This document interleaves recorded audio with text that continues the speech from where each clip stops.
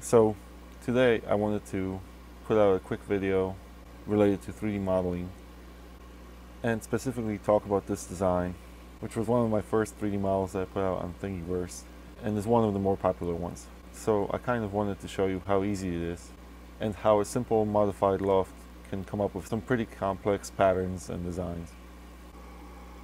So I'll start by making a new component, calling it Twisted Vase. It's activated.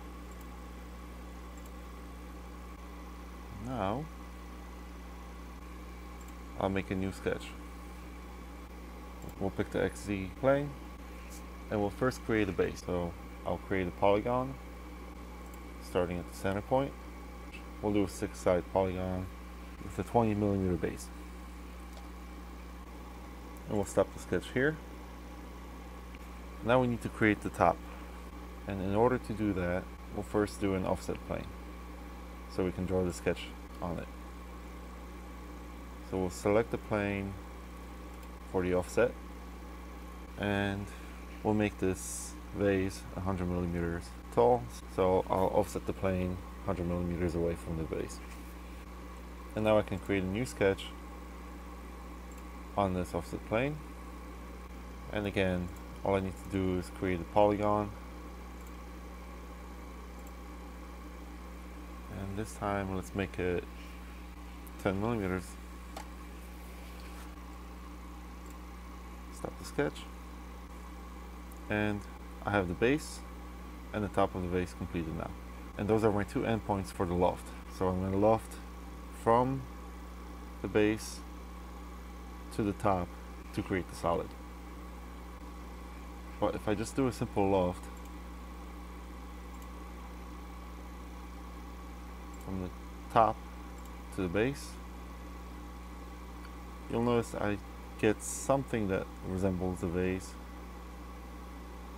but what I'm missing is a twist. What I also get are these points, which are interconnected with lines, and these lines guide the loft. So what I can do is take each of these points, and for now I'm gonna drag it across.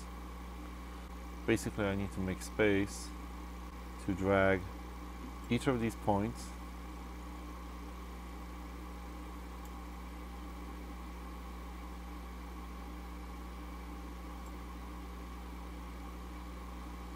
exactly 2 vertices over.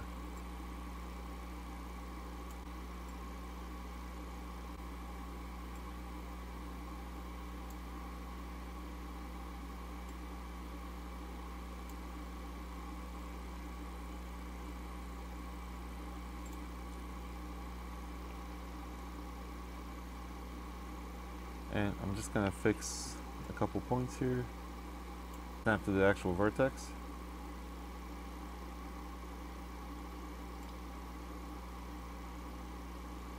And once I click OK, I have my vase solid, just like the real one.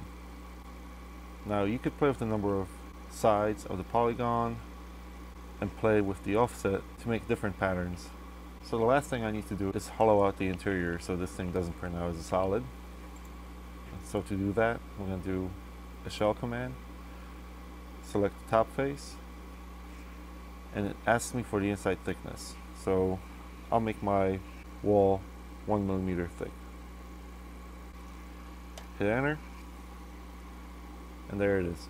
You can see that inside this thing is hollow, base is still there, and we have a complete vase. So I will post the Fusion 360 source file on the Thingiverse site for the vase, in case you want to remix it and come up with your own designs. Even though it's a simple design that only took 5 steps, I think it shows how you can make pretty cool patterns with just a simple modified loft. Thanks for watching the video. If you liked it and want to see more on my channel, please click the subscribe button. Thank you.